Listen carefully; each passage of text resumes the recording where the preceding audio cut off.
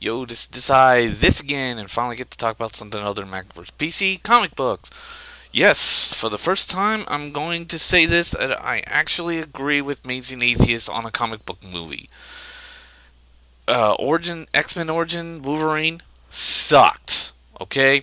It sucked. And the problem is, I'm gonna get into that in a minute. Well, it was a bad movie altogether anyways. I mean, after X-Men 3, it's pretty much trash. But here's the problem.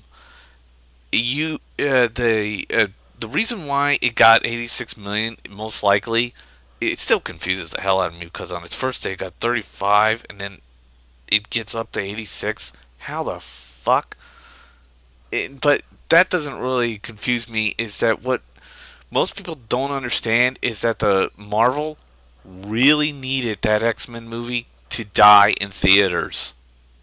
I'm not joking. They actually needed that movie to die, to bomb, basically, because Marvel handed out those copyright, or those film rights, to those different studios back then, with one thing that was written down on it that said, if you're unable to come up with a sequel to the movie, that Marvel Comics gets those copyrights back, gets all the film rights back.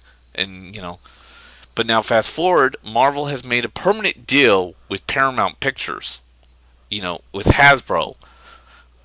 It's a bit complicated, but both Hasbro and Marvel making this deal at the exact same time actually do coalesce with the buyout of ToyBiz, who was the owner of Marvel Comics. And now that Marvel Comics is owned by, well, Marvel Entertainment, which has nothing to do with Hasbro. Hasbro actually let Marvel Comics and Marvel Entertainment go. They just took out ToyBiz and ripped half of Marvel Studios apart. I mean, half of the Marvel Entertainment, which makes the movies, apart, and ended up creating both Hasbro Studios and Marvel Studios.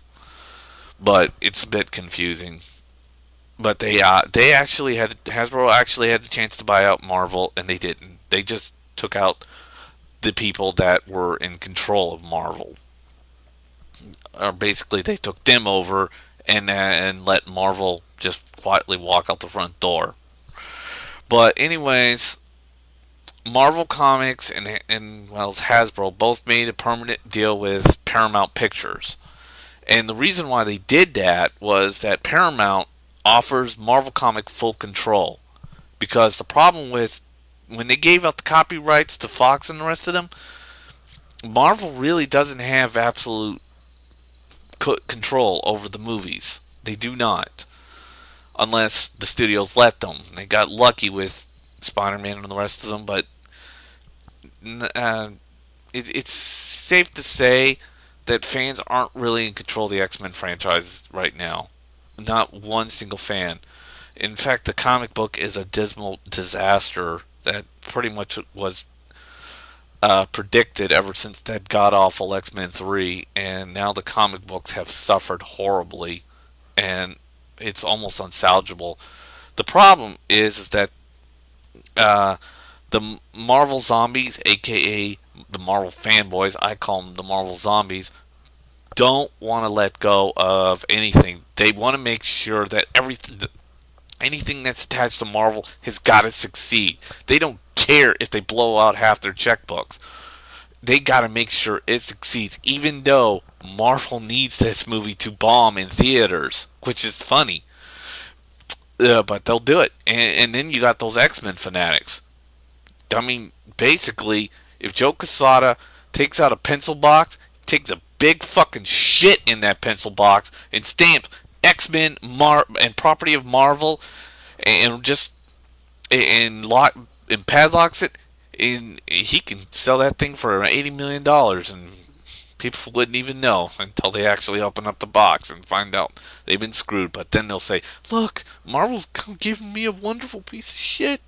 Even though they're rubbing shit in their fucking mouth, which is horribly disgusting. But the thing is, Marvel needs control over the X-Men franchise, or at least the movie end, and they can't quite get it until they got the television rights of X-Men, but they don't have the movie rights. And then what they would do is send it straight over to Paramount, because look at the Punisher movies. The last one sucked horribly.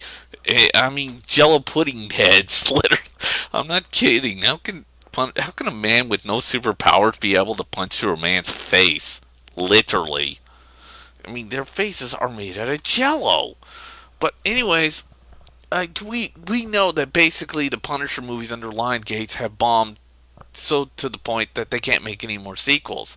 So Punisher is going back to Marvel Comics, all the movie rights, which means Paramount will now take control of the Punisher films from now on, and that and Paramount told Marvel, "Hey, you guys get full control," and with Marvel having control basically over the movies and the characters and all, they can make movies based more on the actual characters that they want and actually have fans support behind them. But with the X-Men franchise and the X-Men movie making as much as it did with the 86 million, that's not going to happen. The X-Men franchise, the X-Men fanatics and the Marvel zombies don't realize that by supporting this movie, putting all their hopes on this movie, you're actually hurting Marvel and the X-Men franchise really bad, because the franchise needs to bomb so that Marvel can take back control over the franchise again, and allow them to work with Paramount to come up with something that more of what the fans want. But they can't do it now. Fox right now can do whatever they want. They've already gone, because they want to do an X-Men 4, but pretty much, as you know, half the cast is dead and they can't follow any storylines. And by the way, that Marvel Mutant Cure thing that was on X-Men 3 was actually, they all say it came from the Josh Whedon story. That's not true. Chris Claremont actually did a Mutant Cure story that was well before even Josh Whedon got a hold of it.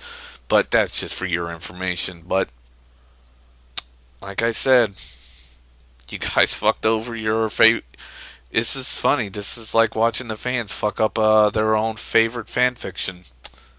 Congratulations, guys. Congratulations. You're hurting your own fan club.